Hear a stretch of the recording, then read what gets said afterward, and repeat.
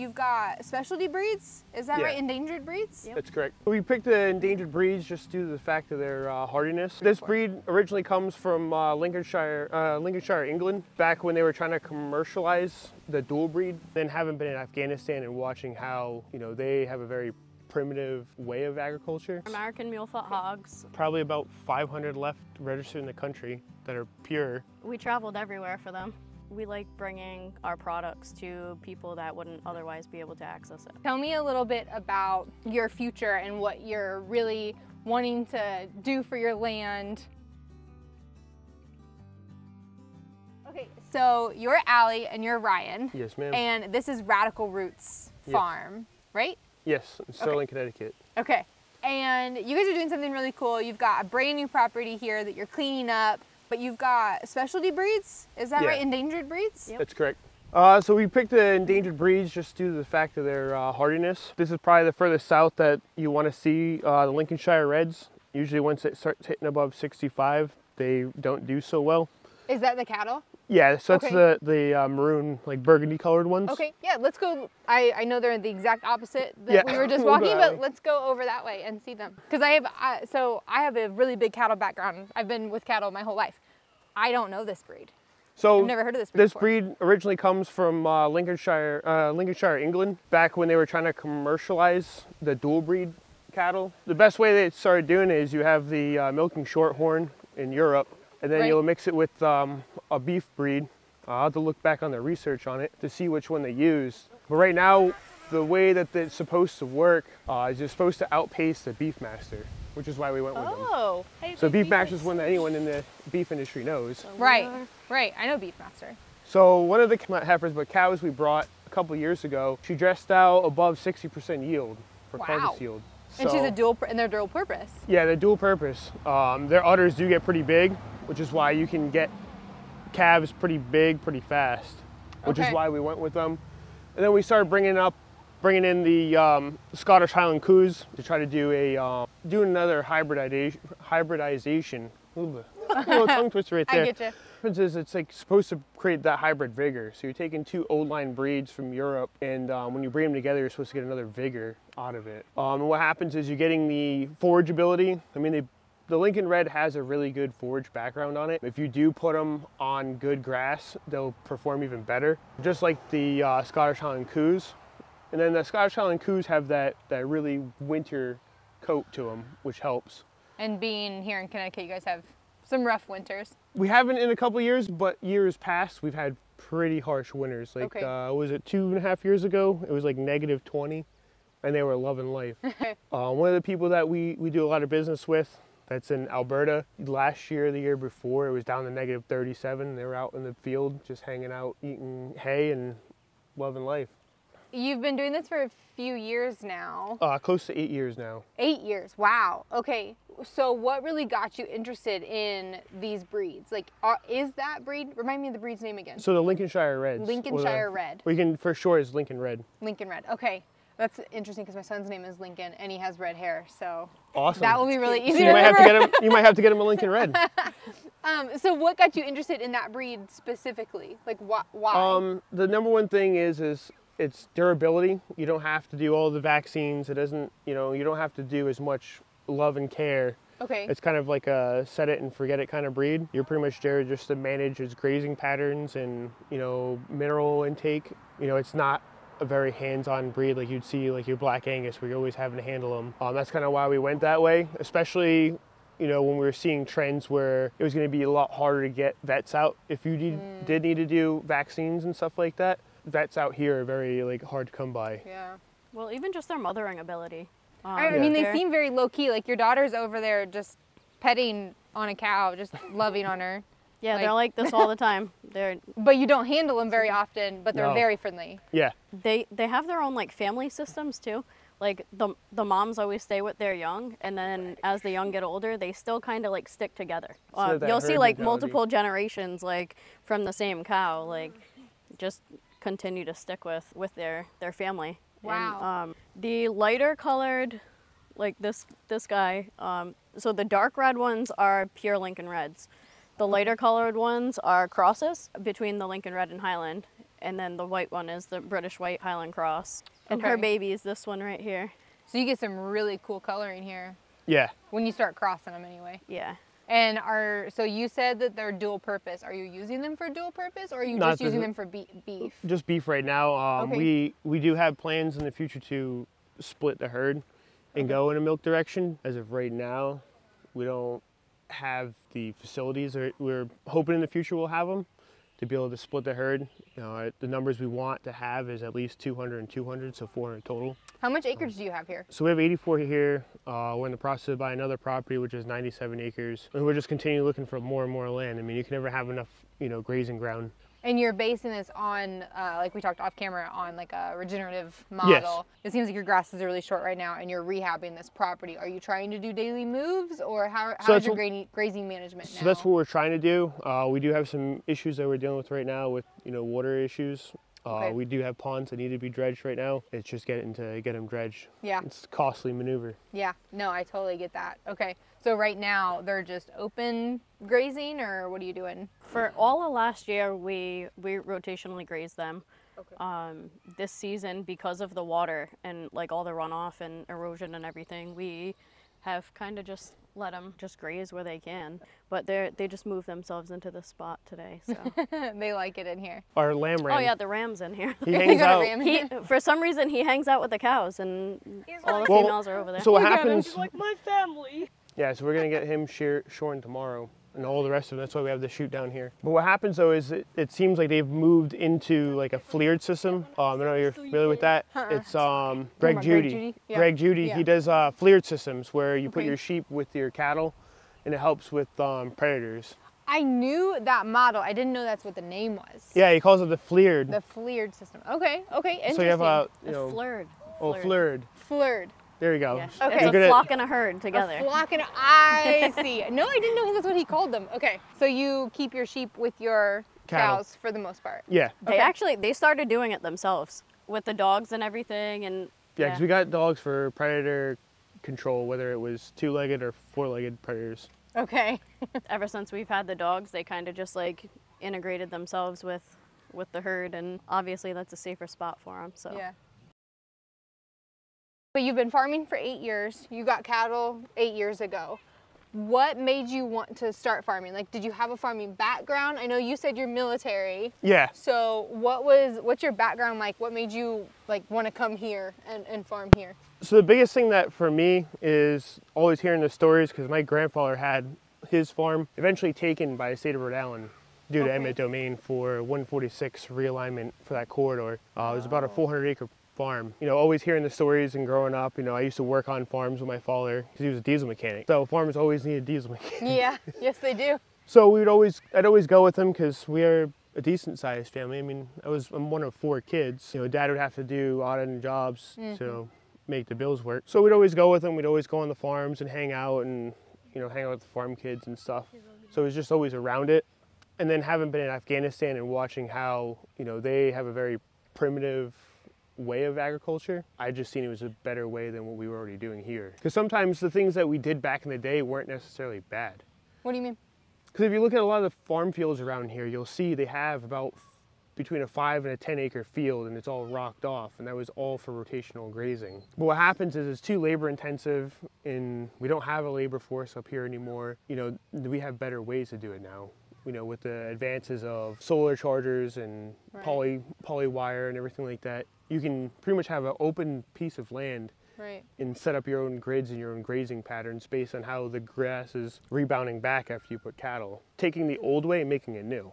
And you saw that in Afghanistan? Well, not with that aspect, but it was just the fact of them just doing daily moves with their flock of sheep or cattle. Like with the shepherd? Yeah. Yeah. So you're seeing like the biblical aspect of the shepherd, and it's like, well, okay, well, why do we put everything in barns here? Right. And I've been with Jordan Green, and me and Jordan Green have had talks about how American commercial farming worked their way into that confinement. And it was, when you look back at it and you see how the evolution of it went, from, okay, well, we're gonna put the cattle underneath the house so we don't have to worry about heat. So it's like, okay, but the wife doesn't want to smell manure anymore, so you make a barn.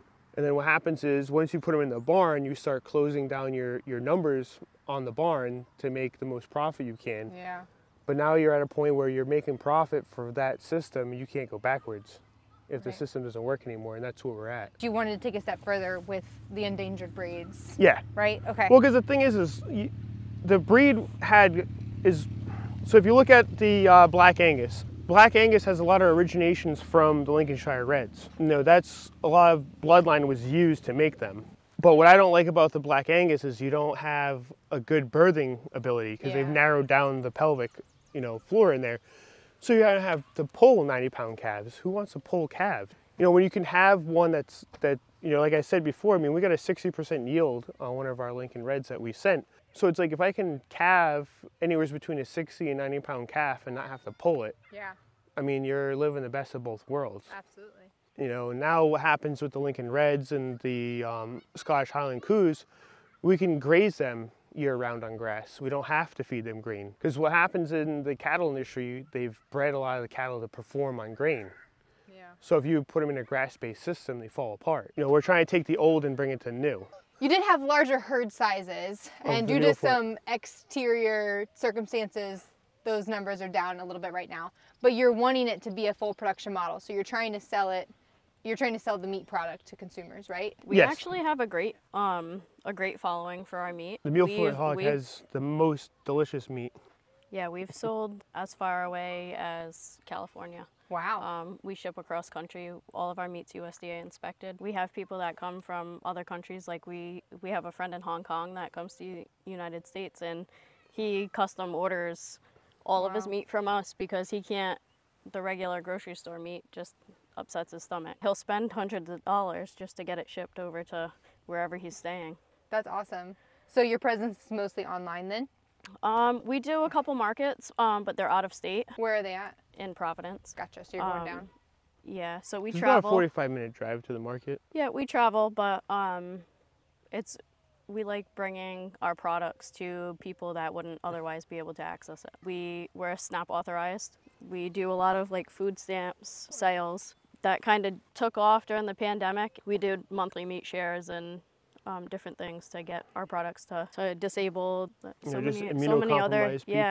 many people that couldn't leave their homes. We worked with Connecticut Food Share, and we donated like hundreds of pounds of meat to them so that they could distribute it to the food banks and everything. Yeah, we try to give back to the communities. Well, the thing too is, I mean, we didn't grow up having a lot of money as kids. You know, growing up in Woonsocket, Rhode Island, it's not a very wealthy, you know, area. So I mean, we did want to create a high density product that has high flavors, that's chef quality. But once we got the product to where we want it to be, you know, we started focusing a little on the less fortunate.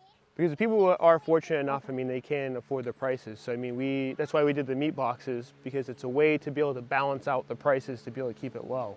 You know, you're not going to always get, you know, T-bone steaks and ribeyes and stuff like that. But, you know, once in a while, you know, we'll be able to put those in there for our customers. So tell me more about these meat boxes. So you set up meat boxes for your customers? Yeah, well, my wife does, because she's... So we do 8 and 18-pound boxes. We kind of try to balance it out. So it's usually beef, pork, and chicken. We don't have chicken available year-round, obviously, because we seasonally raise it. But what's the best way? How would I explain it? So we focus on the whole animal. Every animal that we raise, we try to utilize as much as we can. We have a lot of people that buy the organ meats and stuff, just obviously because we're grass-fed and finished. So people come to us and they want the organ meats if they're going to eat organ meat. But we do have customers that buy that stuff for their dogs. So we try to tailor our boxes to include stuff that people would typically find in the grocery store, just like for versatility and just the maximum amount of people. But our boxes change every month, so they're not standardized. Every month you'll get something different that you didn't get the previous month. But everything is stuff that you typically find in the store. It's just pretty much because she's the one that cooks for us in the household.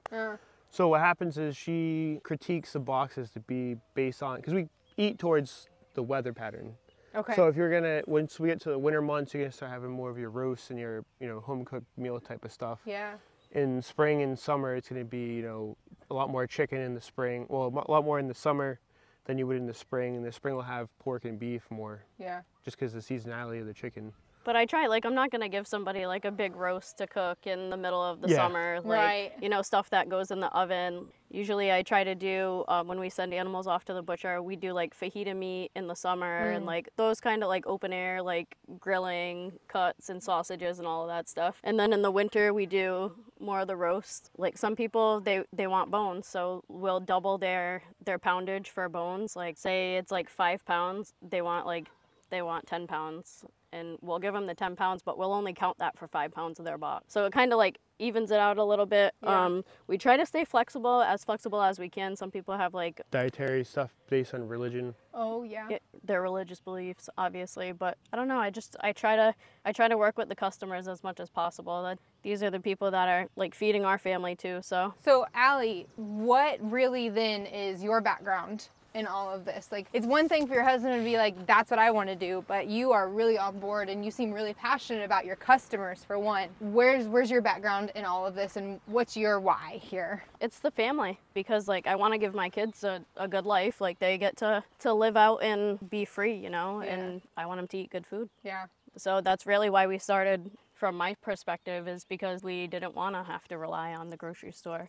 Yeah. And not knowing where our food comes from. We raised a couple animals in the backyard for ourselves, and then it just kind of, we looked at each other and we were like, the first time we tried the mule foot pork chops, we were like, more people need this. Yeah. So it just kind of took off from there, and word of mouth and everything, and now we have a regular income from the farm. I left my job with Mass State Police to do this full time. So. Wow.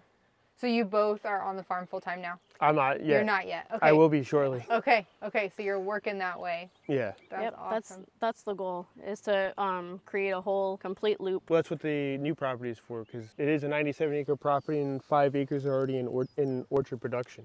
Oh wow. So what will happen is that we'll be able to close like our nutrient loop that we wanted, because we originally wanted to be able to have our beef and pork and chicken side of the house, but we also wanted to have, you know, organic apples and you know, peaches and pears and plums. Preferably no spray. Yeah. Right.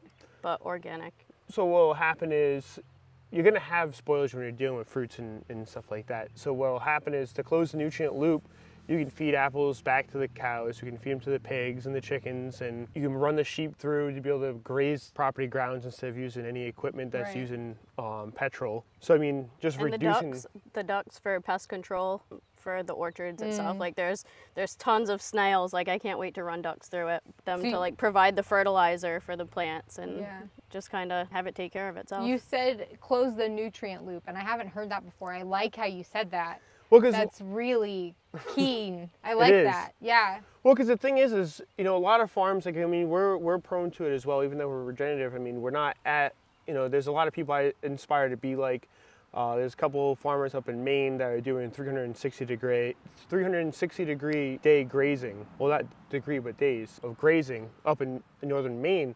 So it piques my interest of, you know, being able to push the envelope to be able to not have to do what we call nutrient mining. So if I buy hay from someone else's farm, that's robbing nitrogen and other, you know, minerals from their property, and it's bringing it here. So I mean, you know, one place is losing it and the other place is gaining it. So creating that nutrient loop, one property is never losing any nutrients. It's all staying within the confines of the land. The ultimate goal is to be able to have that one big ecosystem, which is why we went towards, you know, the regenerative biodynamic systems where you're multi-stacking, you know, livestock production. That way it's like, it's a step closer to that whole closed loop. Yeah, because each type of animal kind of brings its own like manure profile. And different controls the different pests, and it's like having an apple orchard that's just straight apples. It's like you're gonna introduce like different funguses and fungi and like bacteria and everything, and then your entire operation can be wiped out with just one thing. Bringing it full circle to talking about the closed nutrient loop, and then the diversified breed. So I heard you say mulefoot. Is that the breed of pig that you guys have? Yeah, they're American mulefoot hogs. Probably about 500 left registered in the country that are pure. Wow. Yeah, we traveled everywhere for them. Yeah. Where are they? Are we able to see them? Because I've never seen that breed before. Is it too far? We can go up in the back. I'm sure they're up in the back laying down. Can we do that? Yeah. Okay, I would love to see that. I mean, so the lineage behind them is that so the Spanish conquistadors were notorious for bringing their Spanish hog all over the world. And what they would do is they'd always just leave them on islands everywhere. And when they came back, they'd come and slaughter them for food on the way back through. Okay. By boat back then, it would take forever. So by the time they come back through, you know, they'd already be ready for slaughter. Yeah. So what happens is, from the folklore, is that when they came here, they traded in southern states with the natives, the hogs. So that's where, you know, there was in that corn belt down in the south. It goes all the way out west. Yeah. I kind of want to just point this out real quick Sure. while we're walking through it. So when we moved here, this property, like the grass was horrible. But like you can see where the cows have left their traces. Because it's much higher. And the diversity. I want to point out that the grass is very short right now, but you said this property was trashed when you bought it. So so you're really recovering. Yeah, because this property hadn't been touched for probably about 10 years. It was left fallow. Wow. So I mean, we have to do a lot of. Have you been cutting this down? Was this all brush then? So there's a lot of brush in here. There's a lot of We had a lot of thistle in here, and the cows actually in the first year we did a lot of high intensity grazing. So what that'll do is you're forcing them down to the size of a sheet of plywood to eat from. So what happens is if there is thistle there and they want to eat, they're going to be forced to eat it. You know, it's not bad for the cow, it's just they would rather eat fescue. So the thing is, we got to the point where they will eat a whole thistle down to the ground, you know, with the thorn and everything. Wow. I didn't know that they would eat. I thought they just ate the flowers. No, we got them to eat the whole thing down to the ground. They're great too. They graze off the trees. They prune the tips of the trees and everything, keep everything in line. Even the weeds. Why we picked what we did, because it just made the most sense. You know, why put something into your ecosystem, your building, that's not going to work? But you can kind of see like all the issues with the water. It kind of just found its own way to yeah, because there's like right where there's a pond back there. Yeah, there's a pond up there, and then you go up the hill, there's another pond. Oh wow. There's a lot of ponds on here. But it just kind of like washed everything out. And which in regenerative function, I mean, water security is, you know, number 2 on top of, you know, soil conservation. Right. On camera, you guys are having a really hard time with some of your management practices that you want to, because there are people around here that don't necessarily agree with what you're doing. You're trying to navigate that bridge walk, but it's not something that we can really expand upon on camera. Yeah, okay. Maybe in the future we can dive into some of that and do a little recap and see how maybe it plays out in the future. But that's why you're working on a regenerative model, but at the moment, that's why your pigs are kind of scattered across, your cows are, but they are all within your, how many acres did you say? 84. 84 acres. That's, I mean, and to put it into perspective, I mean, we had it all fenced in within the first year. Well, a year and a half, I mean, give or take. Okay. I'm not counting. it was a tall order to put it all in, because the back side is pretty rocky. You fenced in all of it by yourself then? Me and a couple of the close neighbors to the property, you know, they all volunteered their time. So these are the pigs? Yes. Awesome. So these are American Mulefoot? Yes, American Mulefoot hog. Okay. And what is, other than like their Spanish history, is there like a yield that people like out of them, or so like the yield? So the reason why the commercial industry never picked them up is they don't grow as fast as a Burke. So I mean, for us, I mean, it's a specialty hog. You know, we're gonna go up to 18 months before butcher, because we're gonna put them on acorns out in the back. Wow. Where all of our oak trees are. So we're gonna kind of, we try to follow the Spanish model, you know, like they do in Portugal. That's what makes the best cured hams. Okay. Is that acorn feed that they get in there, because all the tannins. So these are, and they look like a normal, just a regular dirt pig. Yeah, but what happens is they have, the one thing that's special about them, why they call them the Mulefoot, is they have a cloven hoof. Oh. So they don't have a split. So what happens is you don't have to worry so much about hoof rot when it comes to them. So you can see they have a solid hoof. There's no split. Wow. And they're quite friendly. Oh yeah. They're very friendly. They're great. Is this 2 sows? A sow and a boar? 2 sows. 2 sows. Okay. We have a little boar over here. Okay, I saw the one with the tag. So he's already selected for somebody. And that little girl, we're gonna keep her back. And they're a little lanky, kind of like the, so we raise Mangalistas. So they kind of remind me of like the long leggy mangies that we had. Yep. Yeah, we used to raise them too. Oh really? Yeah. Yeah. We like the mangies a lot. They were good. How do you think that these ones compare to the mangies then? Because you talked about when you ate the first pork chop, And that's how I felt when we had our Mangalistas, because they were so heavily marbled. Yes. What do you feel like the difference is between the Mangies and these ones? The Mangies, we get more of a woodland taste, more of like a earth versus, I feel like for ours, I mean, at least our raising practices, it's more of a sweeter taste. So it's like, it all depends on, because like the Mangas are going to get more into the dirt than the mules. So they're going to eat these ones don't till as much? Oh, they will. Okay. But there has to be something, like if there's a whole plethora of acorns, they'll till, because they're going to want the acorns more than they do anything else. I think for the taste profile for a pork, like you said, it probably is a little bit sweeter. The fat cap isn't as big either. Yeah. So like it's a better balance, I feel, like a meat to fat ratio than the Mangas. Because a lot of people, like, they get scared off by fat. Yeah. If you grow these guys slow and you don't feed them too much for them to put on too much fat, you still have to raise them for a long time. Like the Mangalitsa, not as long, and you're not getting as much fat. Right. Like, we love fat anyway, but and we try to sell it to everybody because we're like, you need to like appreciate fat. You know? I agree. I would do that to my customers too when we had them. I'd be like, you see that fat cap? You eat that. That's what you want. You want that. You don't need any sauce with these. You just take a piece of meat and a piece of that fat and you put them together and it's amazing. Yep. And it's funny because it you know, having fat, it brings me back to like when I was a kid, like my meme was from Canada, you know, they came from the farming countries out in, you know, the northern parts of Quebec. They always like talked about missing having fat because, you know, I grew up in the area where, you know, our government told us that Crisco is the new thing and it was healthy for you and fat was bad and it would cause cholesterol and you to die. And now we look at it and it's like, okay, well, that vegetable shortening wasn't good for us. And now it's all, well, let's go back to fat. Yeah. And fat's actually brain food, so. Yeah. And especially for those up in a northern climate, I mean, you need that for the winter. Yes, like you do. You really need that to sustain yourself through the winter time. So. Well, even still, there's so many uses for the fat. Like, people make soap. We have soap makers come to us all the time for like bulk packages. I have like a whole freezer designated just to fat. Let's talk about your goats while we're here. So what breed of goat do you have? These are Nigerian dwarfs. They're just kind of here for fun. Okay. For the kids. The kids wanted them. They kind of just do their thing. They're not even really friendly either. They're not, they're just here. Do you butcher them? We're looking at getting into, because we have a lot of clients that are asking us heavily for goat. I fell in love with goat. And there's really not that many people that raise goat. And I feel like you're in an interesting spot where you can get into different cultures around here that prefer goat over beef or and I pork. think especially because we use the whole animal, we bring in a lot of different cultures. We have people that come to us just for like heart, tongue. I'm sure is a big one. We tongue. As soon as we get tongue, want. oxtail, beef cheek. Got some things that I don't even know how to cook. Yeah, right. And I'm like, I've had people ask for hooves, like cow ears. Ears, I haven't heard that one.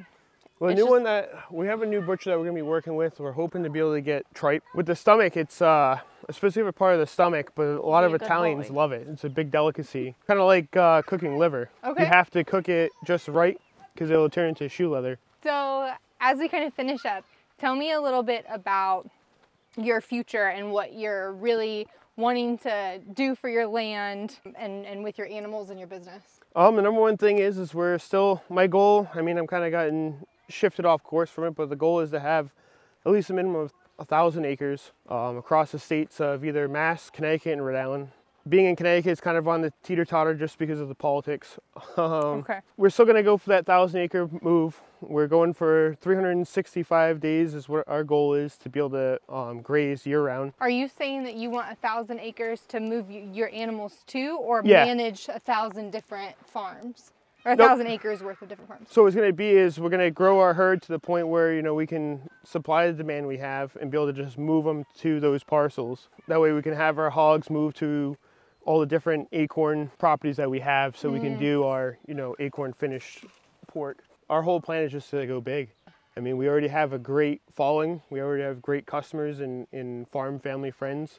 And all we have to do is just go up and just keep providing that product to them. That's awesome. Well, guys, it was so great meeting you and get to know you and being out here on your property. This is definitely different from the farms that we've been in Massachusetts and Connecticut, because it feels old-time farming. Yeah. Versus where we've been does not feel that way at all. So it's a nice little change of pace. I love what you guys are doing here. I love the different breeds you're using. Yeah. So cool. Thank you so much for having me out and showing me around. I appreciate it. Thanks for coming out. Yeah. Thanks for coming out as well. This is one of those farms that like you can just feel their dreams and aspirations are just going places. I mean, wanting to acquire 1,000 acres in different places. Honestly, it's a great idea because, I mean, you're not going to be able to just, more than likely, you're not going to be able to just buy 1,000 acres, right, of one parcel. So being able to move your animals around, having the 360 rotation year round, I love it. I think it's awesome. And I especially love using the endangered breeds. Breeds I'd never heard of before. And I have heard of a lot of breeds, and seeing the Lincoln Reds and the Mulefoot today, really, really cool. Thank you again for coming along with me on this tour. This is our last tour for Connecticut, and we're heading to New York next. We're gonna be in upstate New York. We've already got a ton of farms scheduled. We're so excited to see them. We'll be in Vermont after that. So if you know of any farms in Vermont, North New Hampshire, over in that direction, let me know. We'd love to come and see them, shoot them a message. Until then, I will see you guys at the next tour.